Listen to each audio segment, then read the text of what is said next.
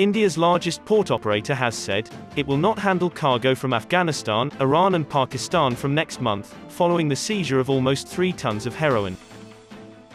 Adani Ports, part of the Adani Group conglomerate, said Monday that its trade advisory will apply to all the terminals it operates, including third-party terminals, from November 15.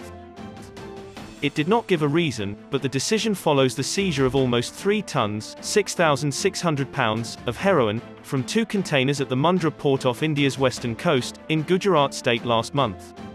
The consignment, which authorities said originated from Afghanistan, was worth an estimated $2.65 billion, one of the biggest such hauls ever in the country. In response to the seizures, Adani Ports had said it did not have the authority to examine the millions of tons of cargo that pass through its terminals. This is Pakistan Observer. Visit our YouTube channel for more informative videos.